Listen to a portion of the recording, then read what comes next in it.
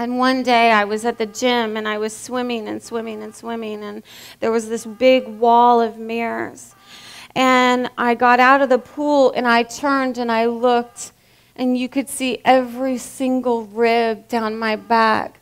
I had no breasts left. I had no rear left. You could see the bones. I used to be kind of broad and big, and you could see my clavicle bones, and I dared to look in the mirror, and I saw I was like a terror-stricken deer. My eyes were wells of loneliness.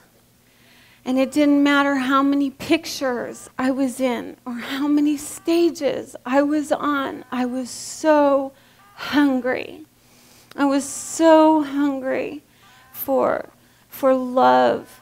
Well, as I went walking in the park, there was this big white stone gazebo in the park in Munich. Is the wild blue Danube River rushing through that park and the emerald green hillsides.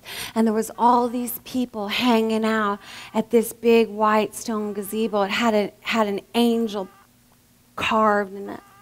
And I could hear this guy behind me. He was playing the guitar.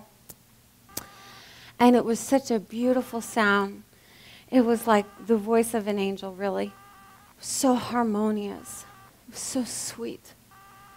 And I turned and I looked at him, and he put his guitar to the side and he reached down into this box of books and he pulled one out and he hands it to me. Das New Testament. New Testament. Take it, girl, you know. And I take it. I'm like, it's in German. What else is new? And these people invited me to their church on a Friday night. It was so cold in Munich. It was snowing every day. And I was cold to the bone. The only books I had in my apartment were vampire novels. And I went to that church on that Friday night. And it was warm there. People were all sizes there. They didn't care if I was a size 4 or a size 14. They looked in my eyes and they saw my heart. There was this one girl, her name was Naomi. The second time I went to the church, she comes bounding from the back of the church.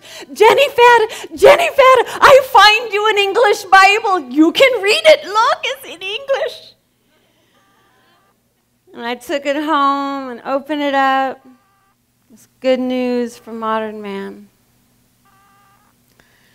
And these words became like communion bread. And they started giving life to my soul. I flushed my drugs down the toilet and I went away to the Black Forest and I fasted for a week and I read this book for the first time in my life. It was like water on thirsty land. It was bread. It was life. It was truth. And I found this Jesus. I accepted Jesus on a small hilltop outside of Munich. Just me and the mountain.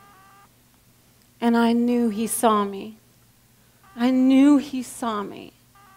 And I knew he loved me because Jesus loved the rejected.